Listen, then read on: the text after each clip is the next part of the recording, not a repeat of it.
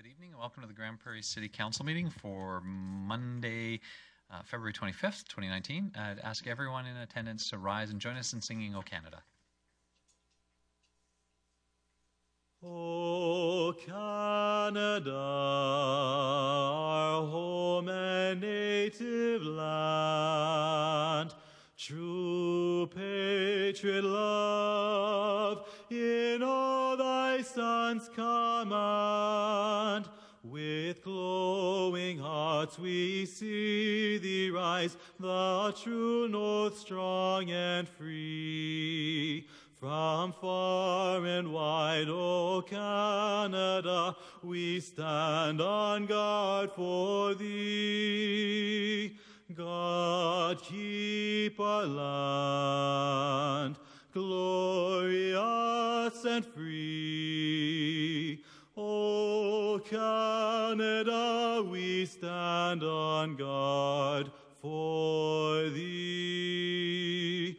O Canada, we stand on guard for thee.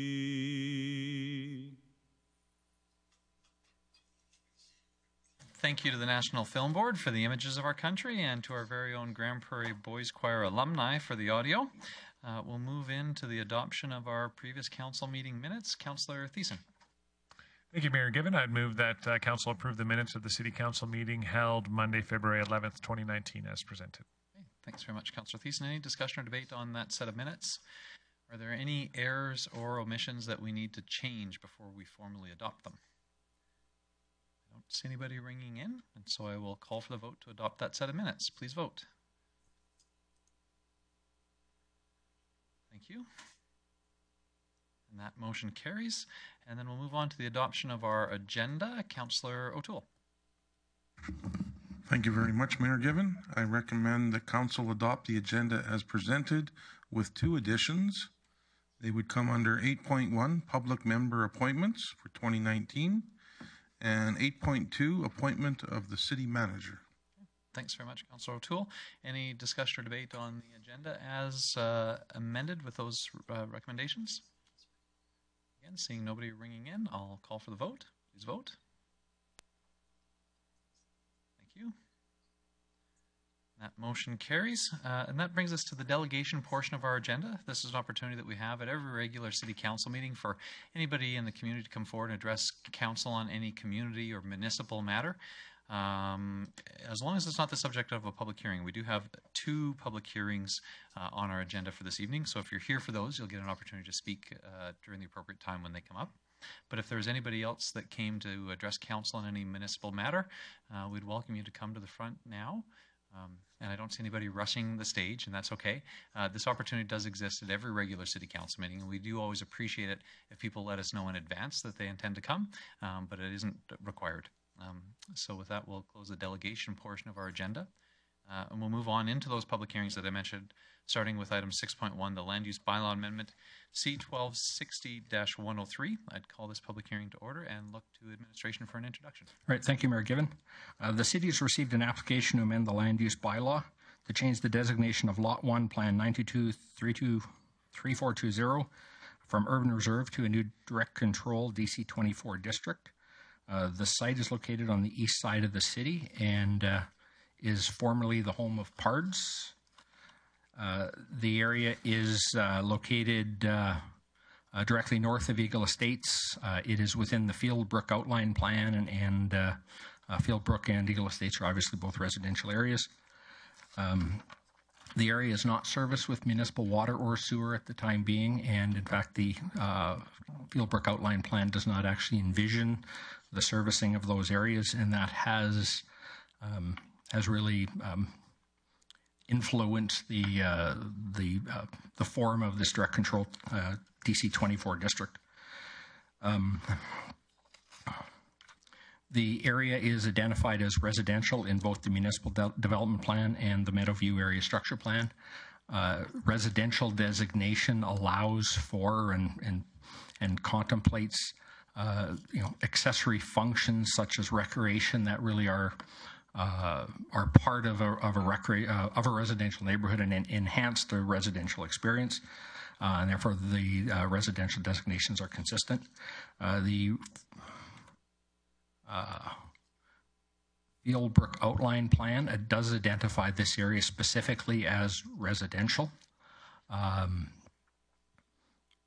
And therefore the amendment to DC 24, which really accommodates indoor and outdoor recreation, is consistent with the Fieldbrook Outline Plan. We circulated this to adjacent property owners or surrounding property owners. We advertised this in the newspaper, and we had a sign posted on the site, all in accordance with the Land Use Bylaw and the Municipal Government Act. And we did not receive any comments or concerns about this amendment. I should point out to the to council that I believe that there are a couple neighboring landowners who are here and who may wish to speak on this amendment. The amendment does this DC 24 district that has been proposed is very limited in the number of uses that are allowed and the intensity of the uses. And the reason for that is because the area does not have piped water or sewer at this time. And so the intention of this district is to allow some development on the site in advance of piped water and sewer, but keeping the intensity of this development quite low because a greater density basically should actually trigger outline plan amendments and amendments to all of the design reports that accompany an outline plan. I should mention that in the bylaw and in attachment A, there are 3 references to the plan number being 992, starting with 992. In fact, the plan number starts 922. And so the council should, I guess, adopt this bylaw as amended. And thank you, Mr. Mayor.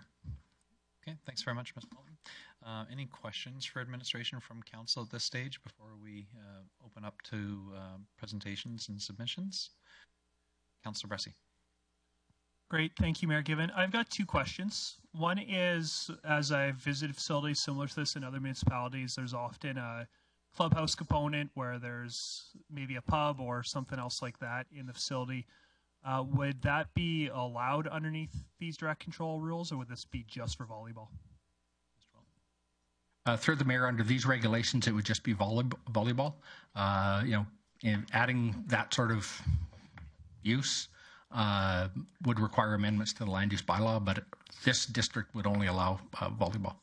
And not just, I mean, the applicants are also proposing an indoor playground component under the indoor commercial recreation.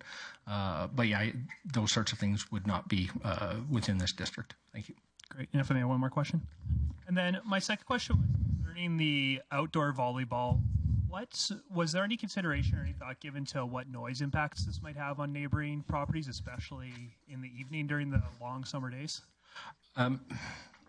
Through the mayor, certainly that was a consideration in I guess determining what our recommendation on this would be. A outdoor recreation facility, as to a large extent, really is not substantially different than a neighborhood park or community park. Although it's the activities on the site are for a commercial use, but a bunch of people outside playing volleyball, either in a municipal park or on a private lot, the impacts would be the same. And in a private park adjacent to a residential area would, in my opinion, there would be no land use conflicts. So just because it's commercial, there are no different land use impacts. Thank you, Mr. Mayor. Thanks very much. Councillor Blackburn. Thank you, Mayor Given. As I read through the report, I noticed the reference to the fact that access to the site, if it were to be approved, would be off 84th Street, but only temporarily, because eventually 84th Street would be closed once 84th Avenue is extended. I'm curious to know, it may not be relevant, and if it's not, say so. I'm curious to know why it is that we're considering closure of 84th Street and the need to have the property owner make a change in their access. Through the mayor, Right now, 84th Avenue, which is directly north of the site, is not built, and therefore there's no 84th Street, 84th Avenue intersection. When 84th Avenue is constructed, there will be a new arterial to arterial intersection, and the access to this site is inappropriately close to that intersection. And so the intention is that this site access needs to move because of proximity to this future intersection. Thank you, Mr. Mayor. Thank you, but I understand, according to the report, that that there would eventually be the closure of 84th Street. So I don't understand why that would be. Through the mayor, it's the 84th Street access onto the site would close. 84th Street itself would not close. It's just the access onto 84th Street would close. Thanks, Mr. Welton. Councillor Thiessen.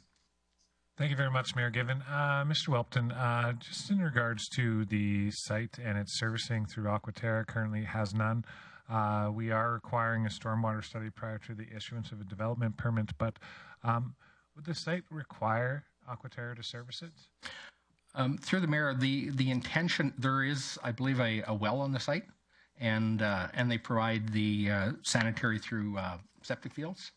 That is the intention, basically, moving forward with this low-scale development. I mean, that's, like I said earlier, that's one of the reasons why the level of intensity that's allowed on the site is quite low, is because water would need to be provided by private wells at this time.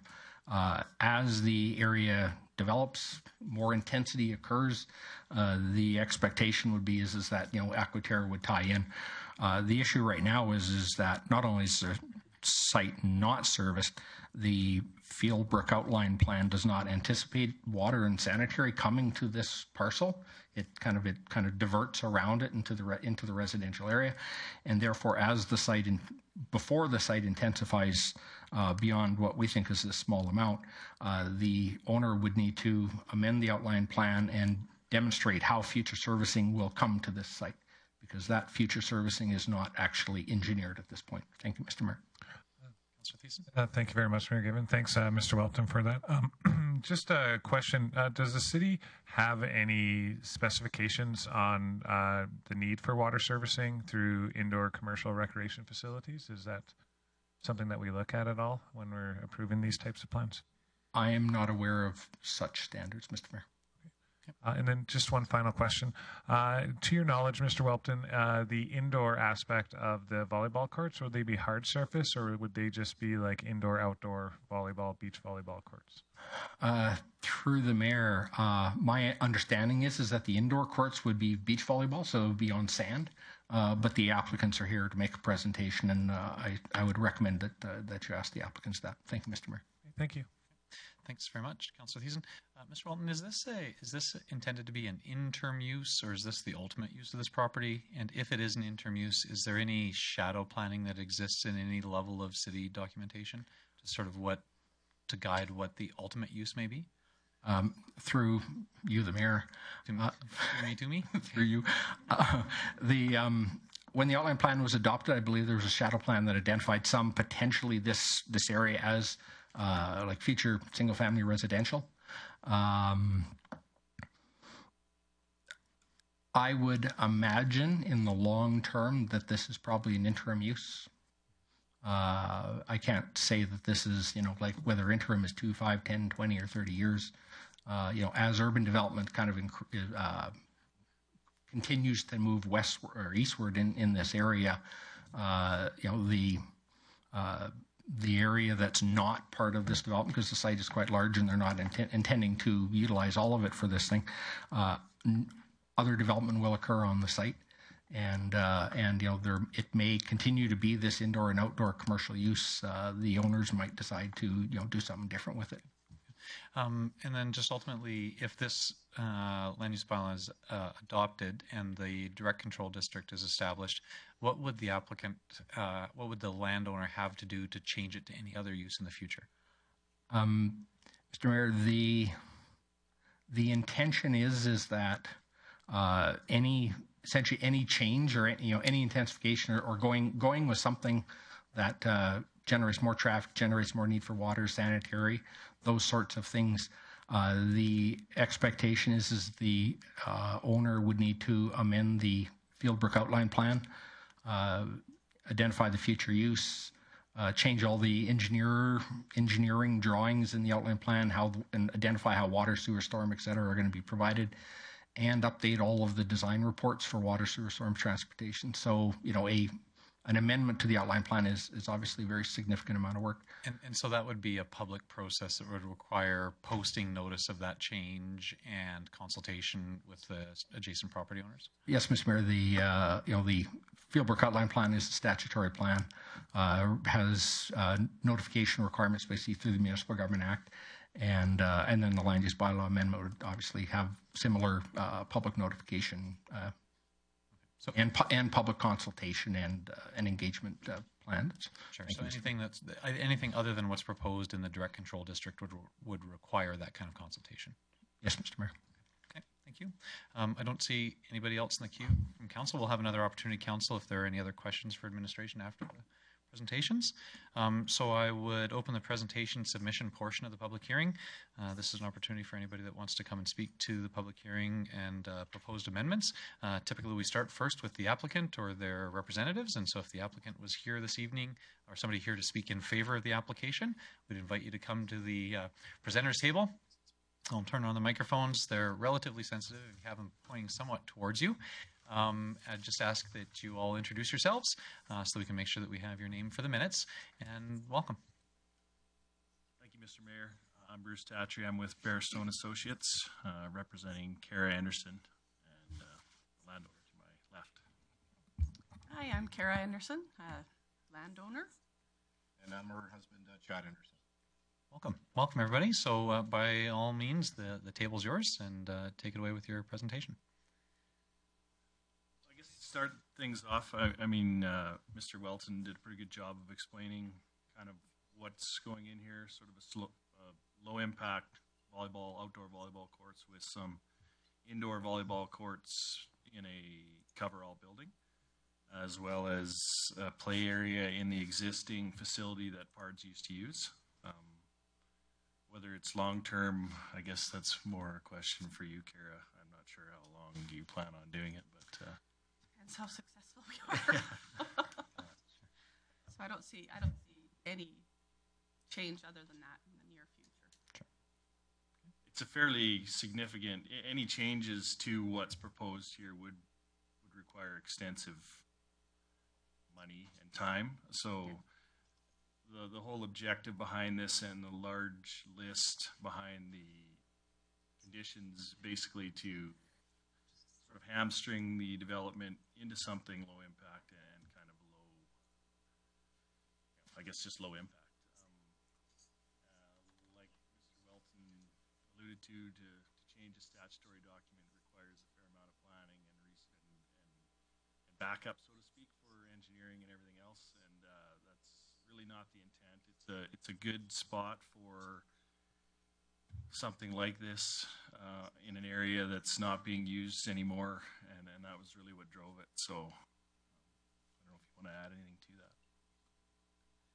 Just seemed like a good spot to make lots of fun kid stuff. Okay. So we do have an opportunity for council to ask any questions. And so were there any questions for the delegation? Councillor O'Toole. Thank you for being here tonight. So on a good day, how many athletes would be there and for how long? So we plan on running leagues. So that would be booked time. So basically the indoor volleyball courts would have, there's going to be 2 indoor courts, which is 4 to 6 players each court. So it would be very low impact, maybe 20 people at a time that would just rotate through depending on the time.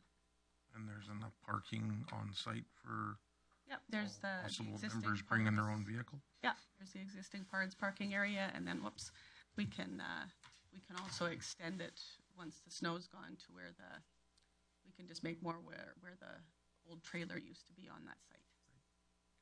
Thank you very much again. Okay, I see Councillor Friesen. Councillor Friesen. Thank you. So you said it depends on how successful we are. Is this a private business venture, or part of it private business venture, or the whole thing? Okay. And did you consider what, if any, other land parcels did you consider in the city? This is the first one that really fit what with my needs. Okay. So I had looked at other commercial lots and stuff, but they would all require a building being built and a lot more development. This one already had a building that was kid-friendly and fairly easy to renovate into my use. For your needs for now. Great. Okay, thank you. Thanks, Councillor Friesen. Councillor Blackburn. Mayor Given, thank you again for being here. I think that this is a very interesting proposal, and I guess I'm just a little bit curious about the focus on volleyball. Not because I have anything for or against volleyball, but it seems like a large enough area that it could be the host to a number of similar sports, and I wonder if there was any consideration giving to either addressing that now or sometime in the future. Sports other than volleyball. Oh, we certainly have room for it. We could set up soccer goals or baseball nets, or so far it's just been one step at a time, kind of, so I haven't looked that far down the road, but there's certainly a lot of room for many recreation. I take it you saw an immediate need for volleyball courts, did you? Well, originally I saw the Vancouver indoor beach volleyball. So that was what I was originally going to do, is the indoor beach volleyball, but then the ceiling wasn't high enough inside the riding arena, so I thought it would still be a great place for kids. And then we could just build a separate building for the volleyball. Yeah, so sand. I just want lots of sand, especially during the winter. Sure. All right, thank you. Councillor Thiessen. Thank you very much, Mayor Given. I guess I'm just going to ask, you already know the question that's coming forward, but on the inside of the indoor recreation facility, is it hard surface or it's all beach volleyball? It's just beach volleyball, yeah. Beach volleyball. So glorified sandbox. Awesome. Now, do you anticipate having shower facilities available? I'm treating it more like a outdoor beach volleyball. So anytime you go to an outdoor beach volleyball court, you just go home sweaty and clean up there. So. Okay, thank you. And I just wanted to confirm from my own knowledge, so there's not going to be anybody resident on the site. I see that the direct control district doesn't allow a residence, and so there won't be anybody there. It will be an operation strictly for this volleyball use. Yeah. Okay. I don't see any other questions from council, so and if you didn't have anything else, thanks very much for being here this evening to present and answer our questions. Thank you. Okay, so this is still the delegation portion or the presentation submission portion of the public hearing. Was there anybody else that wished to speak in support of the proposed application? Is there anybody else that was here this evening with the intention to speak in support of the application? Seeing none, was there anyone else here who wished to speak to the application in favor or opposed? Yep, sure, sir, come on forward. You might have seen that. I'll just ask you to introduce yourself, and you're welcome to present.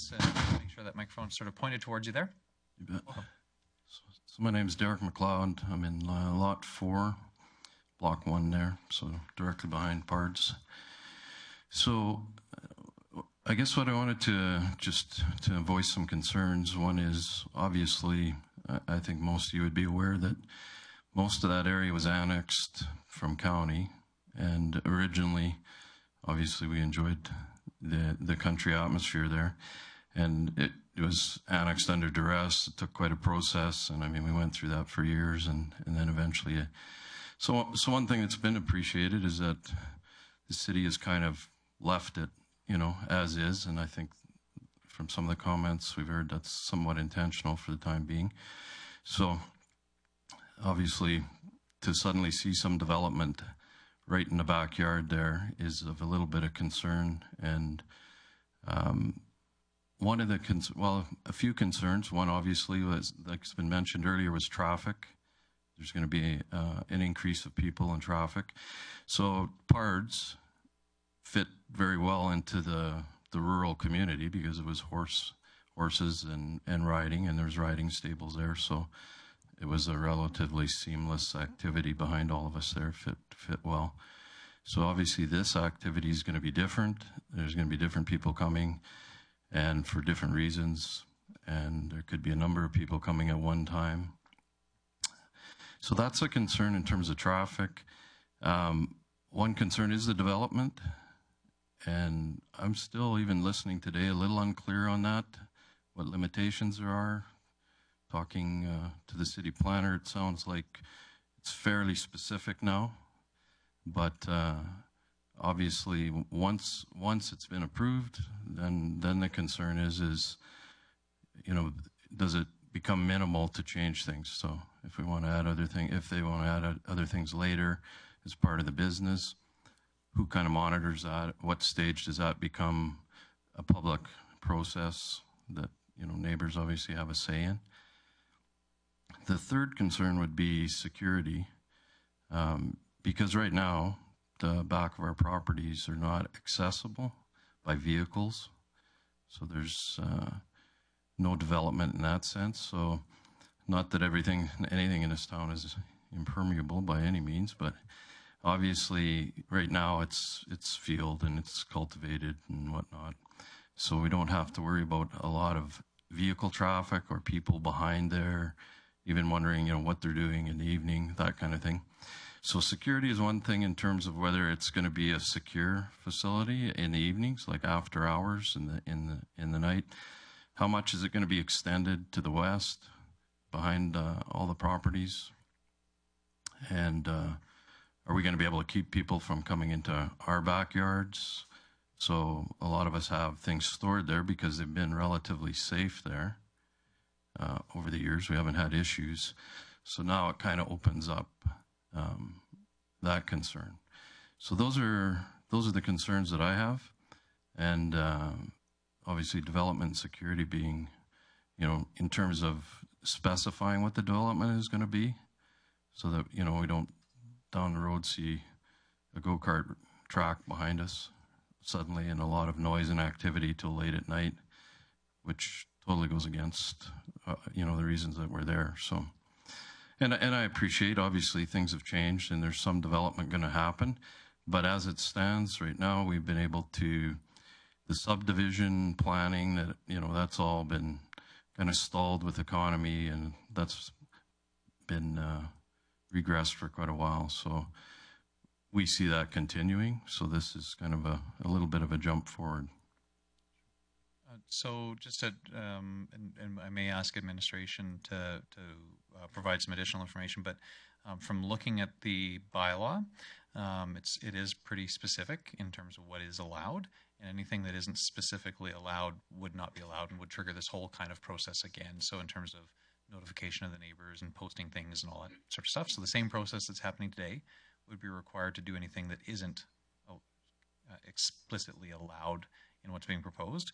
And the thing I think that jumps out to me specifically about the concern that you raised is that when it talks about development standards, it says that it shall be limited to, and there's a bunch of stuff that it limits, but the one that stands out is development of a commercial recreational facility outdoor shall be limited to the development of not more than 4 beach volleyball playing courts at the location shown in, and there's a map that goes along with it. And so it's pretty specific down to saying 4 courts exactly as shown in the map that was presented. So it is very, very specific to the uses there. And I would maybe ask administration in terms of the interpretation of the commercial recreational facility outdoor or indoor. Are there other types of commercial recreational facilities that would be allowed under this direct control district? A go-kart track or some other kind? Like a batting cage was mentioned earlier, or like baseball. I think it mentioned specifically in the bylaw about batting cages as an example. So, Mr. Welton, through the mayor, Mr. Mayor, if this was not a direct control district, or if there was nothing else limiting the use in the bylaw, then anything that is identified in the definition for commercial recreation outdoor could potentially be allowed, and that does include things like go-kart tracks. What we've done in this DC 24 is limited outdoor recreation to 4 beach volleyball courts. Okay. So that's the only that is outdoor recreation that could happen under what's being proposed today. Yes, Mr. Mayor. And Mr. Walton, do you have the site plan map? We have it in our council package. I don't know if the neighbors would have seen it. And can you maybe just orient us? This is a detail. It's not the entire parcel. I know on ours, up near the top, it shows how that site aligns with all of the lots that are immediately south of it. So we're sort of zoomed in on the right-hand side of that larger site. Is that correct? Yes, Mr. Mayor. I've kind of just sort of scrolled down a little bit. The top of the page is the entire Lot 1. The red boxes on the far east side of the property are what is kind of like blown up on this portion. And so you can actually see that the intention is that development will be limited to the far east side of the site. And are there any new requirements for fencing or any other sort of changes to the site? Through the mayor, the requirement for fencing didn't come up sort of in the review. It is not, so it's not identified as a requirement in this DC 24 district. Okay. So it's like a little bit better orientation on the site at least. I wasn't certain if the public had seen that. Thanks for showing that, Mr. Walton. Were there any other questions that you had for council or any other comments that you wanted to make? Well, basically, if the applicants are willing to do anything in terms of addressing the concerns about security along that fence line, that would be a big concern to us and to the other landowners talking to them as well, is that our belongings so on are secure. There's some sort of visible boundary between, I could say wall, no, visible boundary between the our property and the activity. And you know, I appreciate words like intent, but I mean, they mean nothing in 5 years from now. No one will remember this conversation. So that's what I'm just concerned about in terms of, you know, in terms of the applicants and their vision, in all fairness to them, what they foresee in terms of developing that along that towards the west. So, but security, fencing, and obviously a secure fence, something that is a good boundary, is a big concern to us. Okay. Well, I do see Councillor Bressie has a question for you here. Councillor Bressie. Thanks for coming to speak to us. I appreciate it. I'm just curious. I'm looking at the site plan, and it looks from the site plan, it looks like there's already a fence there. Is there not already? No, parts removed it, but it was only like a horse fence, like with wooden posts and barbed wire. Gotcha. Thank you. I don't see anybody else in the queue, and I will just say that to your point about you know, intentions and people not remembering the conversation, that's exactly why the direct control district exists. The intentions have to be fully captured on the page, and if they aren't captured and explicitly stated on the page, then anybody that wants to do anything different than what was written down is required to go through this whole thing again. So it is probably the way that the city handles development with the most certainty for surrounding properties. Appreciate your concerns about security, but in terms of what can be built there, it actually doesn't get any more specific than the way that the city has it here. And so I think the intention is fully captured there, and if the intention changes, then they are required to do this kind of process again, and the neighbors that are adjacent would hear about it again as well. But I don't see anybody else with any questions. Thanks very much for coming forward to bring up concerns. One more question. So what would be the process in terms of basically in asking about the fence?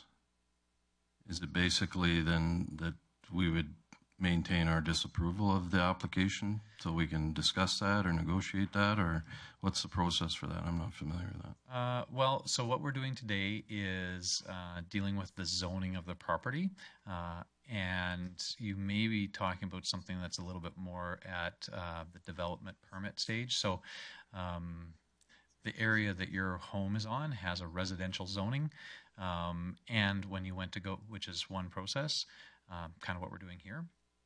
And when you went to go and build something on that site, you had to go and get, or whoever built that home had to go and get a variety of permits to allow them to build exactly what it was that they built. There may be an opportunity to address things like site fencing through development permit requirements. It's not typically done at a zoning level because we're talking about what can go on the site, not the specifics of down to the sort of a fencing level of detail. The other thing that I guess I would share with you is you potentially have a new neighbor. And in my experience, I've shared the expense of fences with a number of neighbors, and that's typically an over-the-fence conversation that you say, hey, neighbor, how are we going to handle this sort of issue in between our two properties? So that's more of a personal, that's not a city process recommendation, but I would just in terms of experience of dealing with neighbors and fences, that's at least a part of the conversation. So if I was to say now that we object unless there is a fence, would that clarify it? That's fully within your rights to say that, absolutely. Okay. And where do we go from there? Then council will, at the end of the presentation submission portion, where everybody gets a chance to sort of bring forward their concerns, council will close that, and then council will discuss and debate what we heard, and we will decide on the district that was presented to us and whether we approve it, whether we amend it, or whether we don't approve it. So that's sort of the three options that are in front of us. Okay. So for the record, then I'll say that and go from there. Certainly. Appreciate that. Thanks. Yeah. Oh, sorry, Councillor Bressie, you had something further? Thanks again. Just a question about security. I'm kind of curious how, so to be honest, I'm kind of surprised with security being brought up just because often getting more people in an area makes it more secure. And that's one of the ways I know we as a city have talked about making areas concerned more safe is by getting recreational uses there. So you have random people, random eyes, random foot traffic to kind of discourage those bad characters from being around. I was kind of curious, was there any noticeable difference in property security or issues in the neighborhood before and after PARDS was around? Was there anything noticeable when they left that happened? Well, we've been on that property, us, and actually our neighbors too. We've been there for 17 years, and PARDS was already there, so we've never had anything to compare to. But the concern there is that now a variety of people having access to the back, right? So visibility. So in the past, no one sees what's in the back of your property, right? So we have trailers, we have equipment, we have vehicles, we have other items of value that are parked back there, and we've never had any concern about anybody being even really aware of them because they'd have to see them from the front access road, which is 3 acres. So trees, it's very difficult for anybody to really see what you have behind there. So I actually, to be honest with you and be frank with you, I see it opposite. Now you have a variety of demographics that are coming, and some obviously quite legitimately to enjoy sports. But I mean, obviously, you guys probably more than anyone recognize what's gone on in the community, and insecurity is a concern. And so that's the concern in terms of that kind of access to the back there. And suddenly the back of your property is exposed. Great. Does that answer your question? Yeah, I'm really glad I asked. It is different than a very urban setting where you already have those eyes, and you're right, it is a very different context. So I'm really glad I asked you instead of just going by my assumption. I'm kind of curious, you talk about you'd like to see a fence there. What kind of fence do you want? Is the main concern make sure that just stuff can't be hauled across? Is it to make sure that stuff can't be visible? Is it just to denote that this is private property? What are your expectations or hopes with that? Well, for no visibility, which obviously lots of subdivisions have those kind of perimeter fences, and also high enough that it discourages someone from just leaping over it in a bound and being able to access the back of your property. So that'd be the two things that, reasonably that it's going to discourage people from coming back there. And then also visibly, if people don't see what's back there, it's a lot more discouraging, or obviously it doesn't create as much potential for somebody to see something that they're interested in. Okay, thanks, Councillor Bressie. I don't see anybody else in the queue, so it looks like we got through our lineup of questions. Thanks very much for being here this evening. Was there anybody else that wished to come forward with respect to this zoning application? I'll ask one last time if there's anybody else that wished to come forward this evening. If not, I'll close the delegation portion. Okay, I don't see anybody else coming forward, so we'll close the presentation submission portion of the public hearing, and we'll move on to one last opportunity for council to ask any questions they might have of administration. Any questions for administration, council, before we close the public hearing, move on to business arising? Councillor Palat. Thanks, Mayor Given. Just in light of the conversation with the gentleman that was just up about security, we did have the slide that I think had went up there, and it kind of shows the volleyball courts. Do we know kind of how far it's a fairly big site, so I don't know how far the proposed volleyball courts would be from the back of the property, from the outside property line to I guess, to the south? Mr. Wellens? Through the mayor, I'm calling up this the site plan again. I'm at a bit of a, well, actually what I'll say is, like, this dimension here from this to the property line is 40 meters. So if you figured, like, from that little dot right there to here is 40 meters. So from here, say, to here might be 500 meters. Because I think that the entire width of this lot is about 600 meters. And maybe more specifically, from the edge of the volleyball court to the property line immediately south, would it be about roughly that same 40 meters? Is that? Just judging by these dimensions here, I would imagine that it's about 25 meters to the property line. Okay. Thank you. Councillor Friesen? Thank you. My question for administration is, are there any other indoor or outdoor recreation facilities in the city that we have required security fencing, or are there any neighborhoods that complain about individuals from recreational facilities getting into their backyards and that sort of thing? So I'm thinking about, like, the golf courses that back right on to Country Club West, for instance, that pitch and putt. There's ball diamonds that back onto or are across from houses, that sort of thing. Is there anything that we do require security fencing on? I'm not aware of either. I mean, you mentioned a couple scenarios. I'm not aware of any concerns or requirements for this sort of thing anywhere else in the city. Thank you. Councillor Platt? Thanks, Mayor Gibbon. Just, I guess, another question for administration on that drawing again, just looking at the site plan. The conversations around the volleyball and the realization of the current buildings, but what's going to happen on that lot to the, I guess, west of there, all the way towards Fieldbrook? Is that still going to remain just like a field, or? Through the mayor, the intention is at this stage with this amendment that the remainder of this site would remain undeveloped until some future date when a outline plan amendment is submitted with design reports and a intention for some intensified use of the site.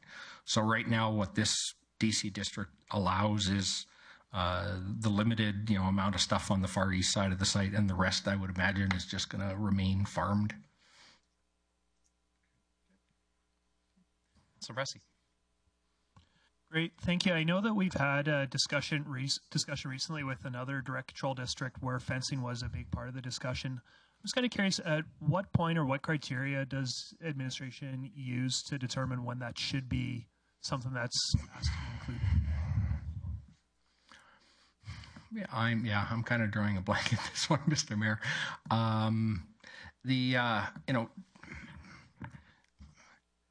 What I would suggest, kind of very generally, is if there are circumstances that a development would create, if they're creating some sort of a hazard that you would want people to be kept out of, that would kind of be the main reason, the number one reason why you would want a developer to actually put in fencing, is to keep people off the property, because their uncontrolled access might create a hazard for them being there. To me, that's really the main one. Other than that, kind of fencing is often just sort of a, I guess, convenience thing to, so I think I'll stop there, Mr. I can't think, Councillor Wesley, I can't think of a instance where administration recommended fencing as a part of a direct control district. I certainly can't think of where council chose to do it, but I can't think of an instance where administration thought to. And the other thing that I would say is that was with respect to urban density development and urban scale in terms of size of fence. Certainly this is different because it is in our rural service area and we're talking about much larger land areas. So there's probably only been one instance. I don't think it was recommended by administration, and it was something that came after the fact, added by council. I don't see anybody else in the queue with questions for administration, so then I'll close the public hearing and we'll move on to business arising. I would look for a motion to get us started with discussion and debate. I'm looking for a motion for first reading. Councillor Thiessen. Thank you very much, Mayor Given. I would move that council give first reading to bylaw C-1260-103, being an amendment to the land use bylaw. Thanks very much, Councillor Thiessen. So we don't have any discussion or debate on first reading. So I will call for the vote on first reading. Please vote. Thank you. That motion carries. Councillor Thiessen. Thank you, Mayor Given. I would move that council give second reading to bylaw C-1260-103. Okay, thanks very much, Councillor Thiessen. So on second reading is where we can have discussion and debate. We'll open up for discussion and debate on the proposed rezoning with the direct control district as proposed. Is there any discussion and debate from council? I don't see anybody in the queue. So I will say that I will be supporting the proposed amendment. I appreciate the specificity of the proposed direct control district. It is very, very specific and in a lot of ways limiting to the applicant. If they wanted to add ball diamonds or any other things, they actually wouldn't be able to do that without a change, and so it speaks to their intent. I also appreciate the concern of the adjacent landowners who are seeing a new use come into their area, which is a change. I think that at this stage, it's reasonable to wonder what will happen because of that and to want to take some steps to make some improvements. And I believe that a conversation between neighbors can find a way to satisfy some of those concerns. So that's why I will personally be supporting the proposed amendment and proposed rezoning. I don't see anybody else in the queue with any comments, so I will call for the vote. Please vote on second reading. Thank you. That motion carries. Councillor Thiessen. Thank you, Mayor Given. I would move that council have third reading of bylaw C-1260-103 at this meeting. Thanks very much, Councillor Thiessen. So this is a motion to have third and final reading here this evening. In order for us to have that third and final reading, this motion must pass unanimously. If it doesn't pass unanimously, then that third and final reading would come back at a future council meeting, at our next council meeting, I should say. Is there any discussion and debate as to the merits of having third and final reading this evening? I don't see anybody ringing in, so I'll call for the vote. Please vote. Thank you. That motion carries. Councillor Thiessen. Thank you very much, Mayor Given. I would move that council give third reading to bylaw C-1260-103. Thanks very much, Councillor Thiessen. Any discussion or debate on third and final reading? Again, I don't see anybody ringing in, so I'll call for the vote. Please vote.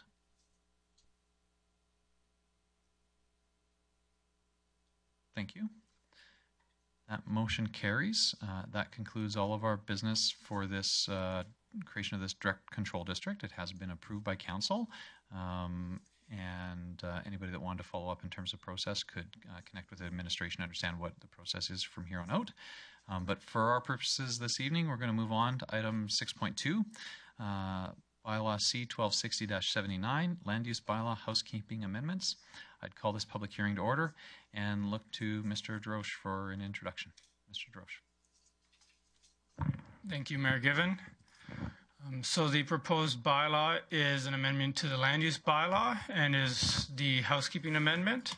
So on an annual basis, administration compiles minor changes required to the land use bylaw to correct minor mistakes or provide greater clarification or simplify processes. And so this is the 2018 amendments. The first set within this bylaw, I've grouped them all together for simplicity, but they're just correcting grammatical or spelling errors. For example, in one instance, the word access was accidentally put in as success, which we understood the intent, but could create some confusion. So the following sections are being amended for textual errors such as that. The following item, permeable surface landscaping, is a clarification on what we consider to be a permeable surface. Now, the reason for this change is that we had applicants coming in and they were claiming that they were creating a decorative rock garden or something like that where it would be considered landscaping, but in reality, they were laying down gravel to extend parking areas where it wasn't permitted. So unfortunately, we are adding a minimum aggregate size, which restricts the materials that could be used for more creative purposes, but closes this loophole. The next item is clarification on hard surfacing. So one of the issues we've also faced is that the restriction on having hard surfacing within half a meter of a property boundary has been used as a loophole because people would say, oh, well, we're providing sidewalk and not driveway, and so I can pave this area. And so the issue there is that the intent of the bylaw was to preserve a drainage channel between the two properties. And so the wording is being changed to say hard surfacing rather than driveway to close this loophole. The next item, industrial business center. And so section 16.1.j clarifies when you would need an additional development permit. So right now, the section states that in a commercial business center, you don't need a new permit to put in a permitted use in an existing building. So if there's a strip mall and you could have a retail store in there and that store closes down and a new business goes in, you don't need a new permit for that project. Now, we didn't have industrial business centers included in that clause, but based on the intent of it, it seems straightforward that industrial business centers should be considered in the same way to simplify the changing of businesses in existing buildings. The next item is the permit extension process. Now, this amendment is to kind of clarify that process and make it a little bit simpler. So right now, the wording indicates that you're only allowed an extension of a development permit to a maximum of 2 years. Your first extension of 1 year can be approved by a development officer. However, anything beyond that first year has to go to committee. So this wording change allows additional 1 year extensions to be granted so that if there were extenuating circumstances where a development could be completed within 2 years after those first two extensions, another 1 year extension could be considered by the development officer. And this amendment also allows a development officer to consider those extensions rather than the Infrastructure and Protective Services Committee. And so this just makes it simpler to get extensions on development permits. The next item is fire lanes. So this update is just to reflect current engineering standards, which is a 6 meter fire lane, whereas the bylaw currently states a 9.15 meter requirement, and so that's a big discrepancy. The following item is accommodating distilleries and wineries under existing definitions. So AGLC changed requirements to make it simpler to develop distilleries and wineries in Alberta. This occurred after the brewery amendment was made to the land use bylaw. However, we feel that the original intent of the brewery amendments to the land use bylaw also are appropriate for distilleries and wineries. So in order to incorporate these types of uses into the land use bylaw in the simplest way, we're simply adding them to the existing definition of brewery. And so in addition to adding these uses to the definition, the proposed amendment also removes the clause setting a threshold for production to differentiate between a regular brewery and a microbrewery. And the reason we're removing this threshold is because it would be very complicated to enforce production limits in terms of land use, simply because a development officer is not going to go out and monitor that. And further, the threshold was not in alignment with the AGLC licensing requirements. It was our own kind of standard to distinguish between the two scales of businesses. So rather than creating a standard that could potentially conflict with licensing requirements or building code, we simply removed that statement to simplify the definitions. So to provide greater clarity as to what we're referring to, I have brewery, distillery, and winery compared to microbrewery, micro winery, and micro distillery here. So what you can see is the first few items in black are staying the same as the current definition. So brewery, distillery, and winery, it's intended for industrial districts. It may have an accessory use such as a restaurant or retail space, but that is not a requirement. And there's no provision regarding odor, simply because these go in heavier industrial uses where certain nuisances are deemed appropriate or acceptable, I mean. And then on the other side, microbrewery, micro winery, and micro distillery. Again, this is the same as the current definition. They're intended to be in commercial areas. They're required to have an accessory use as such as a retail space or restaurant to be appropriate within those commercial areas. And there is a provision regarding odors, which allows us to take enforcement action if business becomes a nuisance.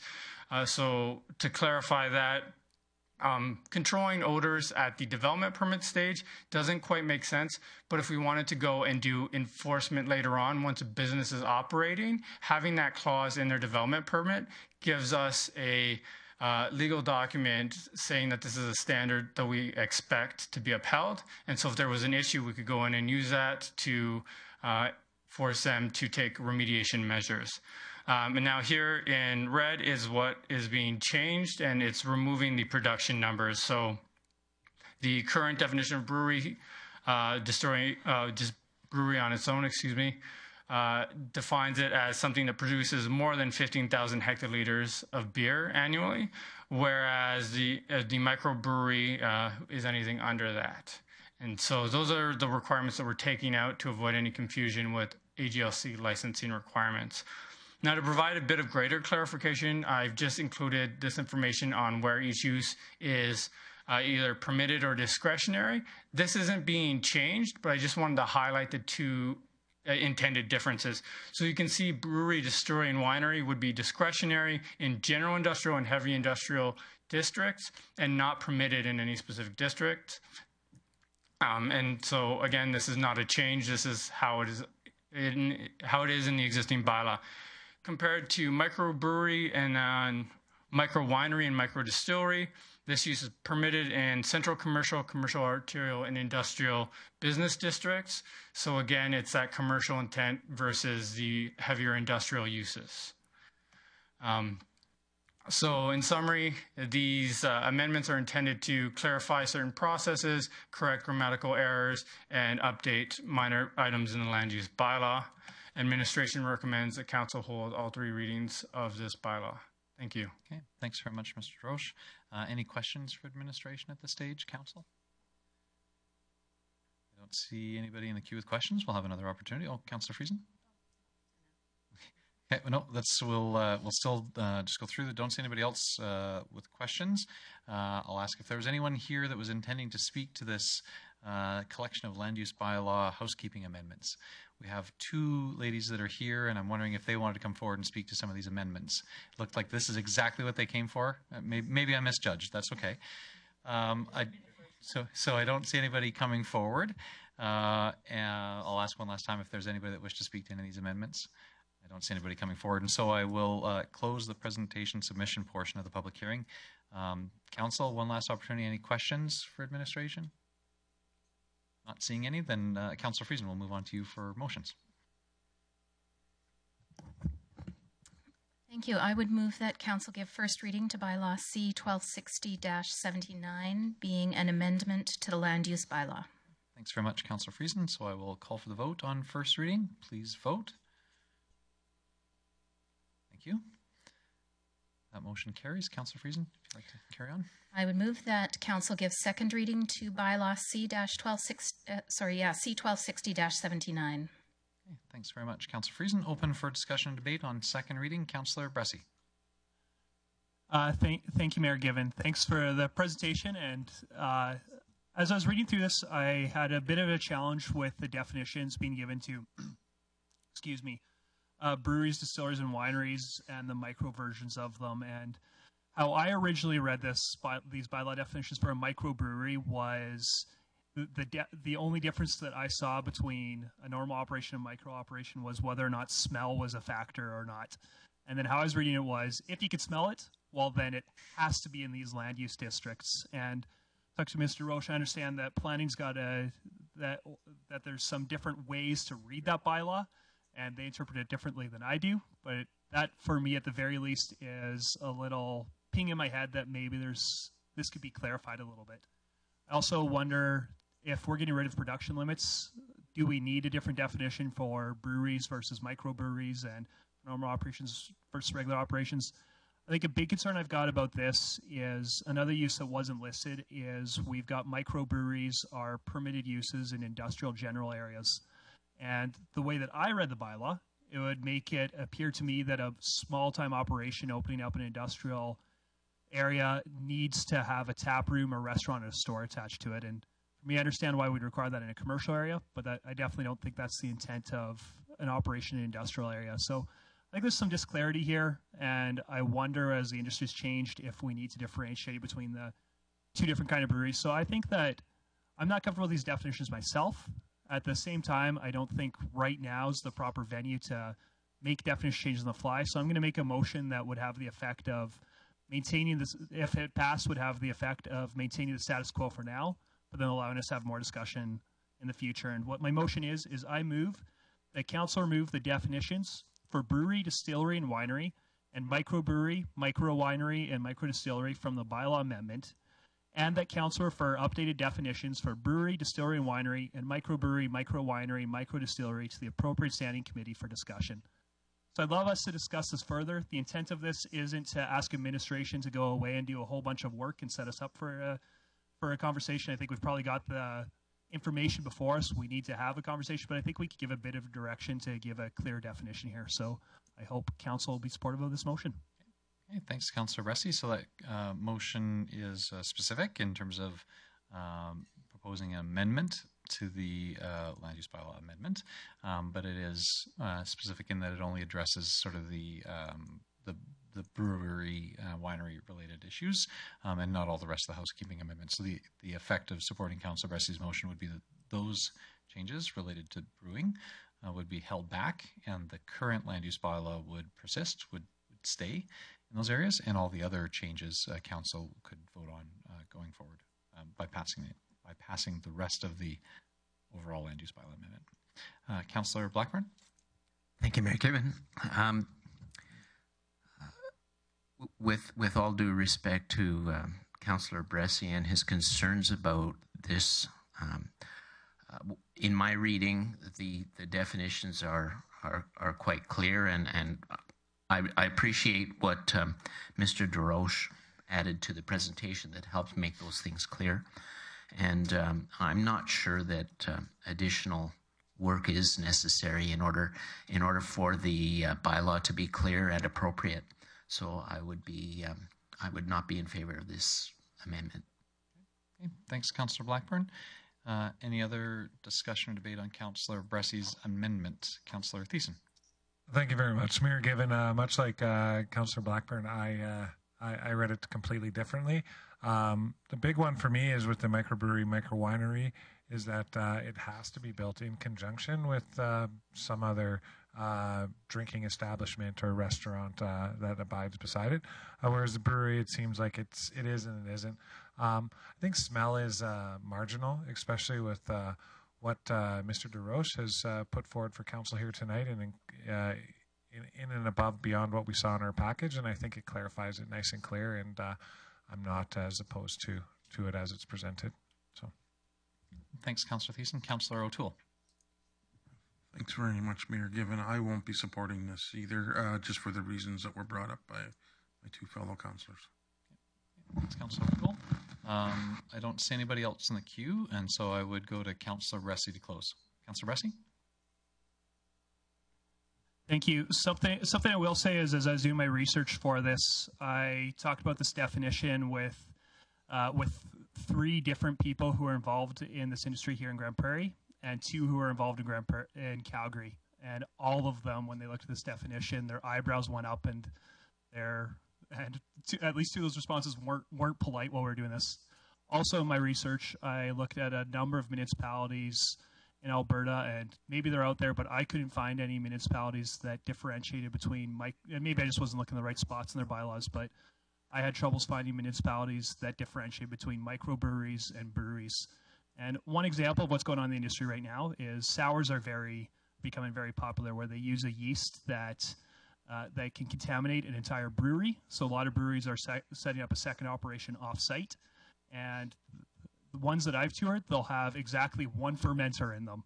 And under our bylaw or under the interpretations of it, that wouldn't be considered a microbrewery if they had a single fermenter in it, which seems kind of weird to me that we're calling even just the fact that we're calling something micro and has nothing to do with size seems kind of off to me. And even right there, it's just something that I don't think makes sense in our land use bylaws. So I really get the intent of this, and I really get the need of why we need to update these definitions. But I think we're introducing definitions that just really don't make sense to me, and they don't make sense to people in the industry that I've run them by. Okay, thanks for that close, Councillor Bressie. So that is the close for Councillor Bressie's proposed amendment, basically to strike the changes proposed to the brewery and brewing section, all-inclusive, distilling, brewing, and winemaking. So I will call for the vote on Councillor Bressie's amendment. Please vote. Thank you. That does not carry, so we will continue with discussion and debate on second reading as originally proposed. Any other discussion and debate on second reading as originally proposed? Councillor Blackburn. Thank you, Mayor Given. Nobody will be surprised that I'm always happy to see amendments that have to do with grammar and spelling. And so I support that from this perspective. And just to speak once more to the definitions for breweries and microbreweries, I appreciate that the wording may be a little bit obscure unless you look very, very closely at how it's laid out. However, I do really think that the intent is sufficient to allow us to include that with other housekeeping items rather than as a separate item. I'm definitely in support of the motion. Okay, thanks, Councillor Blackburn. I don't see anybody else in the queue. Anybody else wish to speak on second reading? Okay, seeing none, then I'll call for the vote. Please vote. Thank you. That motion carries. Councillor Friesen, if you'd care to do our motion to have. Thank you. So I would move that Council has third reading of bylaw C 1260-79 tonight at this meeting. Okay, thanks very much, Councillor Friesen. So as with our last one, this is a motion to have third and final reading here this evening. In order for it to pass, it must pass unanimously. And if it doesn't, then third and final reading would come back at our next City Council meeting. Is there any discussion to debate as to the merits of having third and final reading this evening? I don't see anybody in the queue.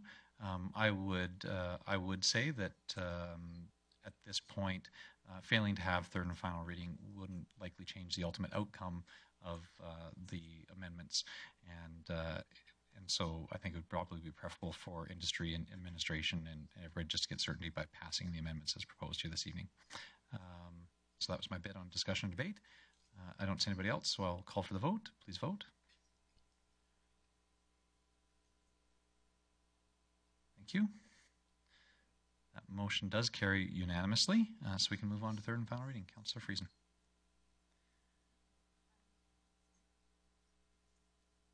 Thank you. I move that Council gives third reading to bylaw C 1260-79. Thanks very much, Councillor Friesen. Any discussion or debate on third and final reading? Seeing none, please vote. Thank you. And that motion carries. I think that handles all of our public hearing business. And we had no items of unfinished business, and so that'll take us to our 2 additional agenda items. The first being item 8.1, public member appointments for 2019. I think we were going to start off first with the Grande Prairie Airport Commission and Councillor Blackburn. Thank you, Mayor Given. I'm pleased to move that Council appoint Doug Anderson to the Grande Prairie Airport Commission for a 3-year term ending December 31st, 2021. Thanks very much, Councillor Blackburn. Is there any discussion or debate with respect to the motion? Seeing none, then I will call for the vote. Please vote. Thank you. And that motion carries. And then our other public appointments were on the Economic Development Advisory Committee. Councillor Clayton, you have that rather long list. I do. I don't have the motion in front of me, so correct me if I'm wrong. However, I would move that Council recommend the following names for an appointment. A 2-year appointment to the Economic Development Committee. Dennis Hussey, Vince Joyal, Pete Merlot, Abe Neufeld, Darren Olson, Cindy Park, and Dean Radburn. Okay, thanks very much. And just for clarity, I think that's to a term ending December 31st, 2020. You bet. Yep. Thanks, Councillor Clayton. Any discussion or debate on the proposal? Councillor Bressie. My apologies to council that I had another community commitment I couldn't be at when we discussed this. I'm just curious, was there any discussion, and forgive me if we had this at a meeting months ago that I was present at. It just strikes me that all of a sudden we're going to face a time with this where we don't have any members left in our committee. Was there any talk about potentially doing a rolling term or how we'd address that? Sure, absolutely there was. At least a part of it was recognition that this is a relatively new approach for this committee. In the past, the city had done a sector-specific sort of ongoing body to consult with, and that was successful for a period of time. This new committee differs in that at least its startup phase is going to be specifically focused on providing input and guidance for the city's the development of the city's long-term economic development plan. And after that, their role would change. So I think the thinking here is to have everybody provide that guidance at the early stage, and then after a year of sort of operational to reassess what the needs of the committee are at that point. Any other discussion or debate? And seeing nobody ringing in, then I'll call for the vote. Please vote. Thank you.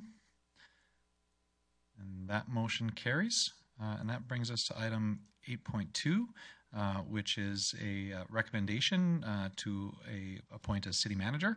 As council knows, former Director Grande has been acting as city manager in the acting or interim role as city manager since October 2018.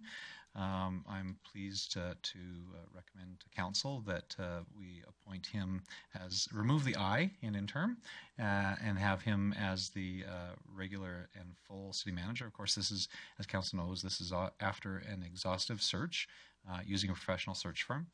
Council's been intimately involved in that process, so this doesn't come as a surprise to anybody around this table. But that is the recommendation that council was all aware of, but we do have a formal piece of business to do to make that a formal and ongoing appointment. And so I would look for a motion to appoint Mr. Galante as the city manager. Councillor O'Toole. Mayor Given, I'd be very proud to make that motion to make Mr. Horatio Galante the new city manager for the city of Grande Prairie. Great. Thanks very much, Councillor O'Toole. Any discussion or debate on the motion?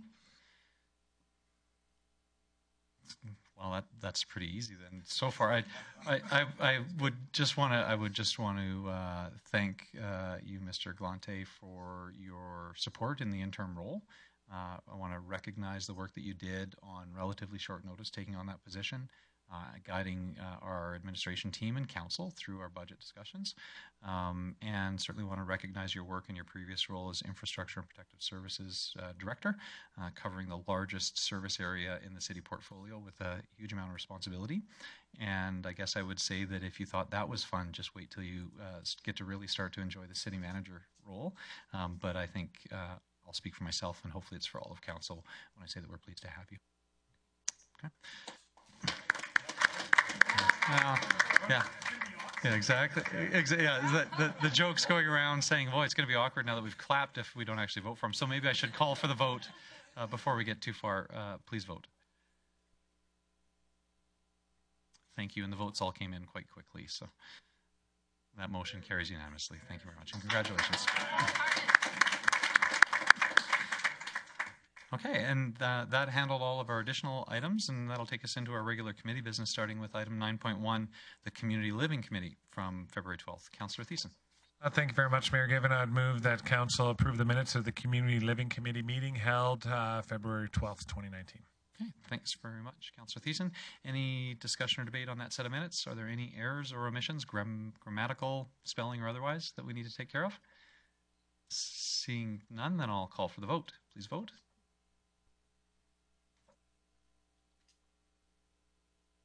Motion carries. Councillor Thiessen, anything you want to highlight in that set of minutes? Yeah, I guess. Normally I have a motion coming out of this committee, but there was a couple delegations that came forward.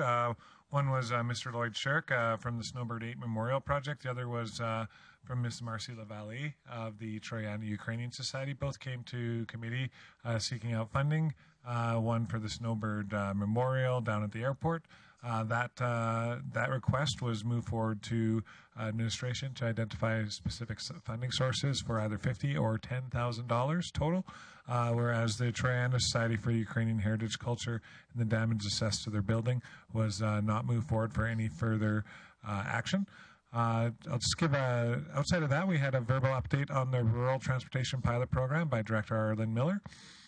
It seems there is some uptake, but still it's a small sample size, so I'm sure I'll get a new update tomorrow when we sit again. Other things to discuss is our Community Connections magazine has been released online, and it should be in print as I'm speaking this right now. Also, Community Social Development, just highlight approximately 360 people attended the opioids launch and video on February 5th. The task force is now coordinating sessions in the community using the videos and education material, and a community survey has been released in regards to housing and affordable housing recently, and hopefully we'll find some cohesion between those two, because I think there's definitely an opportunity to help people in multiple ways through housing. Finally, Fleet, one of our electric buses, is currently getting an exterior wrap put on it. The other one, many of us councillors, was it all of us? It seemed like all of us. A lot of us were there. We're riding the electric bus, so we're really looking forward to the diesel savings in the future, and to see the ridership on our electric buses and our electric bus fleet grow. So let's just hope for the best in that regards. Thank you very much. Thanks very much, Councillor Thiessen. We'll move on to the Corporate Services Committee meeting. Councillor O'Toole. Thank you very much, Mayor Given. I move that Council approve the minutes of the Corporate Services Committee meeting held Tuesday, February 12, 2019, as presented. Thanks very much, Councillor O'Toole. Any discussion or debate on that set of minutes? Again, seeing nobody ringing in, I'll call for the vote. Please vote. Thank you. That motion carries. Councillor O'Toole. We got one motion to come out of this tonight. Mr. Marcio Rees, Senior Financial Advisor, presented committee with bylaw C-1396 being a lending bylaw, and the proposed bylaw would allow the city to enter into a loan agreement with the Swan City Hockey Association as directed by Council. And I move that Council give first reading to the lending bylaw C-1396 as presented. Thanks very much, Councillor O'Toole. I will call for the vote on first reading. Please vote. Thank you. That motion carries. Do we need to move on to additional readings? Was there an intention? Sorry, it was phrased as first reading, and so that's why I didn't ask for discussion and debate. Ms. Walker. Thank you, Mayor Given. So the process with the lending bylaw is that the bylaw itself gets first reading, and then it gets advertised for 2 consecutive weeks. And then there is a 15-day waiting period to allow for public petition to be received. If no petition has been received in that time, Council then may move on to second and third readings. Okay, thank you very much. Thanks for that clarity about the process. And so that's all of our business with this one today. We just heard the process, and that will come back at a subsequent council meeting. Councillor O'Toole, anything else to highlight from that set of minutes? Just we had a verbal service area report and talking about assessment and taxation. That is that time of year. And some facility management. Staff are monitoring building systems affected by the extreme cold weather. I know that I had a flood in my basement, and it was because of the warm weather one particular day. So anyhow, we got our all covered, so thank you very much. Thanks very much, Councillor O'Toole. So we'll move on to item 9.3, the Infrastructure and Protective Services Committee meeting. Councillor Clayton. I'd move that Council approve the minutes of the Infrastructure and Protective Services Committee meeting held Tuesday, February 19th, 2019, as presented. Okay, thanks very much, Councillor Clayton. Any discussion or debate on that set of minutes? Seeing nobody in the queue, then I will call for the vote. Please vote.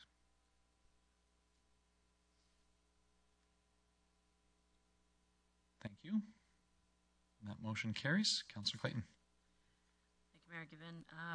One additional item that I move that Council adopt the 2018 Storm Drainage Master Plan by resolution. Speaking to this motion, just a couple high-level things, and there are some experts in the room if there's technical questions. There was an engineering firm retained in 2017 to undertake a update to our storm drainage master plan. Since the old plan was established in 2012, the city has annexed 6,300 approximate hectares of land, and as well our population grew by almost 35%. An updated drainage plan is needed to support this growth and the annexed land, so I would encourage Council to support this plan as presented. Okay, thanks very much, Councillor Clayton. Open for discussion and debate. Councillor Bressie. Great, thank you. Just a question for management. I'm kind of curious. So this plan, my understanding is it prepares us for, if it was fully, if we could snap our fingers and have it completely done tomorrow, it would prepare us for a 1 in a 100-year event. That being said, that's a $98.5 million price tag to get there. So obviously that's not going to happen tomorrow.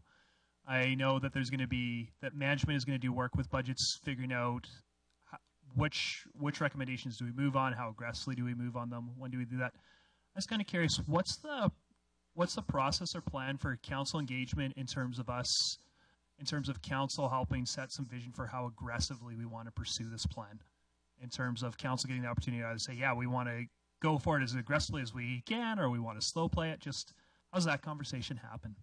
Sure. Well, just since we just recently had put him in the hot seat, I'll maybe look to our city manager because that's more of a overarching question rather than a technical question. Mr. Grande. Thank you, Mr. Mayor. So during the budget process, every year, Council will have an opportunity to see a list of priorities that the technical experts will present based on the master plan. As you mentioned, the master plan is identifying a 100-year event. That's the ultimate design.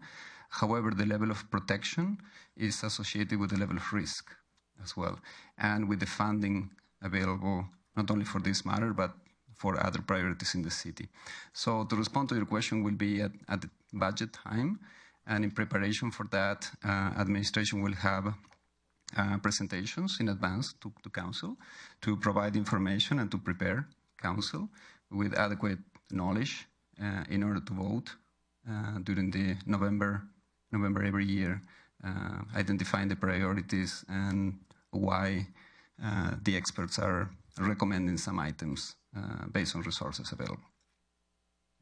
I guess just one additional thing I'd ask Mr. Galante, prior to sort of the recommendations from the technical experts, are those recommendations reviewed by the senior leadership team for which ones ultimately show up in front of council? Like, is there not exactly a first cut, but is there a first prioritization that happens before council sees them?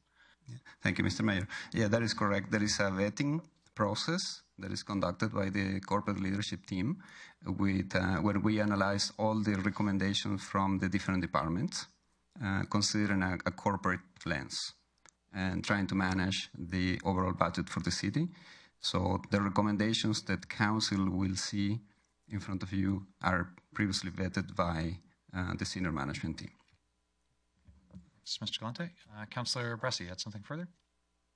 Yeah, just a comment or a point of confusion on that. Maybe there's going to be a slightly different process now that we have an updated plan, but I think that in the past two processes, looking at our capital budget, I don't feel that I had any real we were given the individual projects on the storm, but we weren't really given in terms of how aggressively we were attacking something. So if we decided, hey, we're going to implement this plan in the next 5 years, or we're going to implement it over the next 20 years, or we're planning to never, ever even really get there, those would be very different recommendations that come towards council. And I guess what's the role of us in shaping those recommendations? And are we going to be given tools of budget even to know which approach management is taking as they're shaping those?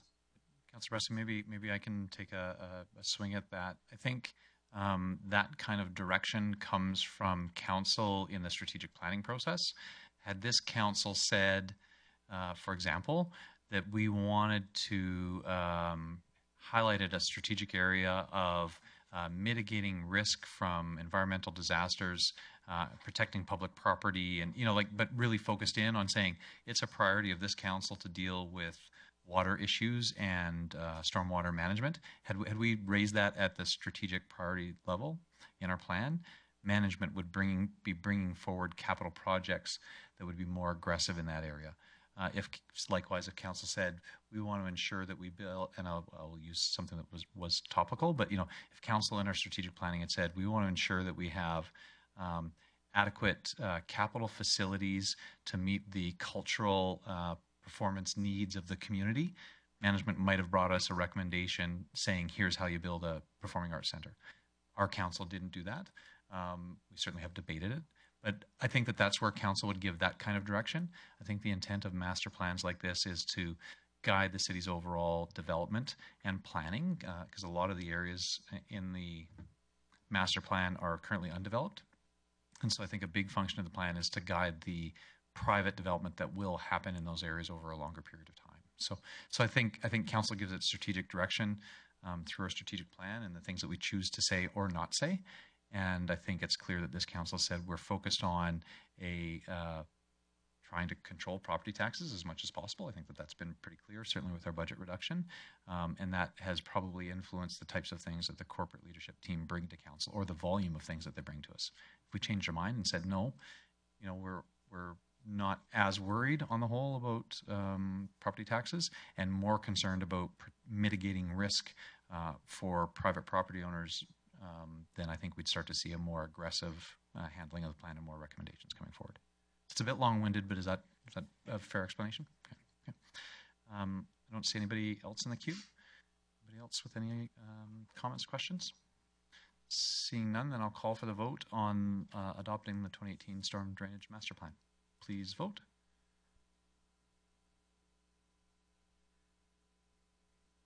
That motion carries. Councillor Clayton, anything else you wish to highlight? You bet. Just a couple things. The Director's Service Area Update. Deputy Director Mr. Glavin updated that the Economic Development Department had produced a promotional video. It had been, in the first 2 days that it was distributed, it was shared 486 times.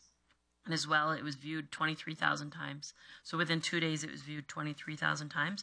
It was also featured at the last week's Growing the North conference, which, is a conference, for those of you who aren't aware, has been a highlight of economic development in the region for the past 10 years. As well, the administrative services and staff with transportation are currently working on an assessment to analyze the current snow removal processes, which we will see back at IPS in the near future. And as well, the Planning and Development Department staff are currently drafting a terms of reference for the Avondale School Sites Area Redevelopment Plan. Just a couple highlights, but yeah, thanks. Thanks very much, Councillor Clayton. I think that handles all of our committee business, and I don't believe we had any items of correspondence or delegation business or notices of motion this evening. And so that takes us down to number 13, council member reports. And we had a number of those, and we'll start off first with alphabetically with the Combative Sports Commission and Councillor O'Toole, I believe. Thank you very much. Well, it's XFC 21. It'll be held on Friday, March 15th, next month, with weigh-ins taking place at Tractor Jack's on March 14th at 4 o'clock. So if you're so inclined, you can go down, bring your autograph book, and the athletes would love to sign autographs. It's now posted as Locked and Loaded is the event title, and it'll be a 4-title fight taking place at Terra Center at Evergreen Park. Thank you very much. Thanks, Councillor O'Toole. Thanks for the update.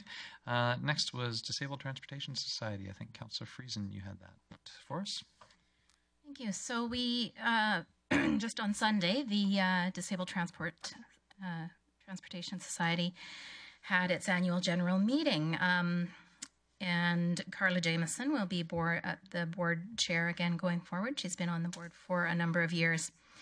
Some of the highlights out of the meeting were that the board over the last year and a half has made a shift from being an operational board to a governance board.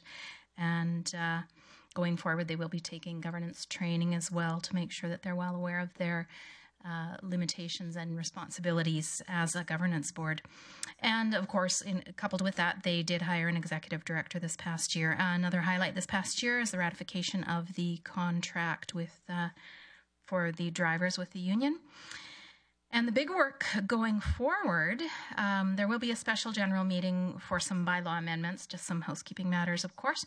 But the Disabled Transportation Society is also working really hard to determine how to best meet the challenge of increased demand over the last few years with aging vehicles. So they're getting very serious, and this executive director is charged with making sure that we really understand through metrics and evaluation of demand what the ridership requires and what it may look like going forward, alternative vehicles, whether or not some consideration has to be given to mandate, and whether that's narrowing it and you know, hoping that another organization picks up some of the slack, or expanding it, in which case increased funding is entirely possible that would be needed. So, and that's kind of coupled with what with some city planning that's going on as well. So the executive director is working very closely with our transportation department to make some improve understanding and make decisions about how to go forward. And part of that as well is giving the ridership an opportunity to give feedback. So the date has yet to be announced, but there will be a town hall held it was March or April, so early this spring. Thank you. Thanks very much, Councillor. The next up was Grande Prairie Airport Commission. Councillor Blackburn.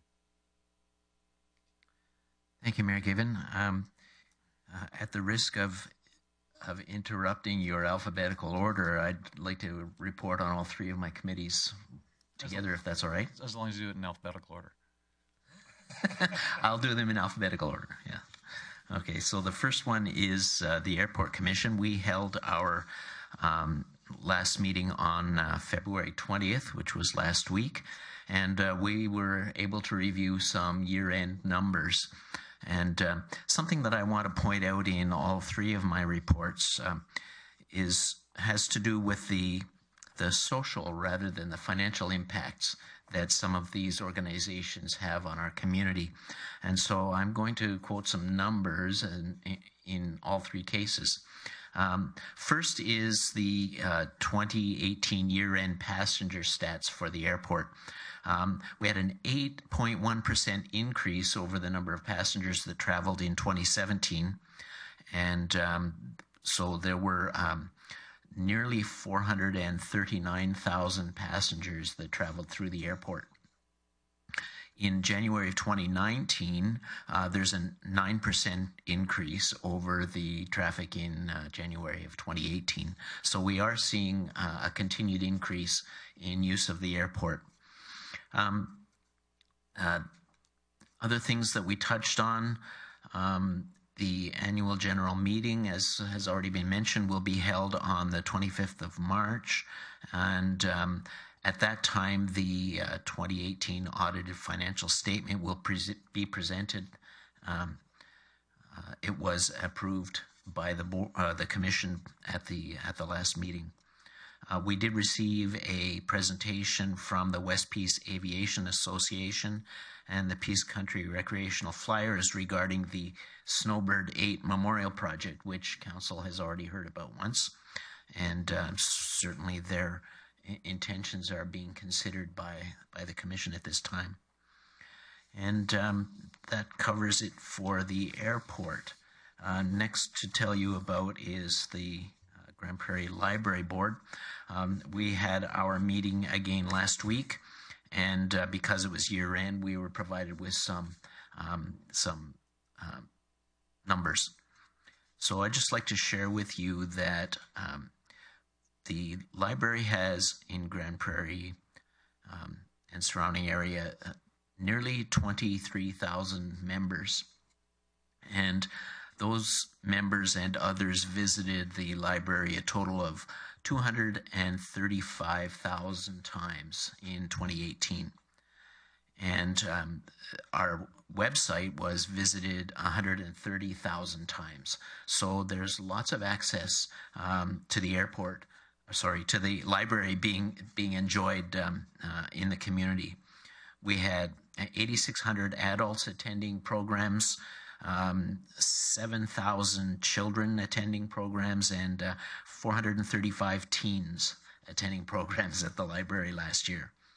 A couple of other things that I'll mention is that we have a collection of about 147,000 items. And taken from the library to borrow during 2018 was 446,000 items. So the collection is well appreciated.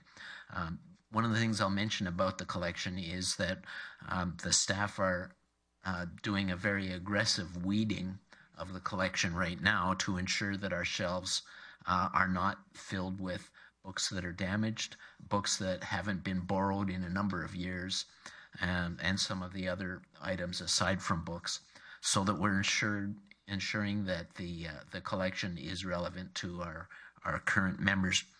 One of the byproducts of that is that they're going to be able to reorganize the library shelving to some degree and to provide a little bit more space for people and more light coming in from windows that are currently blocked by shelving. So we're looking forward to seeing more space for people and more light in the library.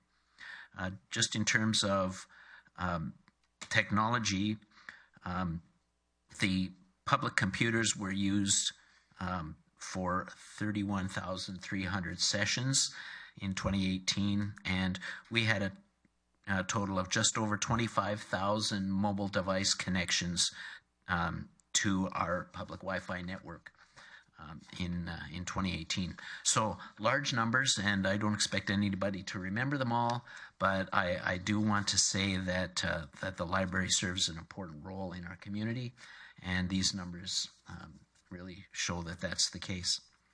And the third one I'll mention is the Grand Spirit Foundation. We met on the 22nd of February, and I wanted to provide some stats about the Grand Spirit facilities that are actually in Grande Prairie.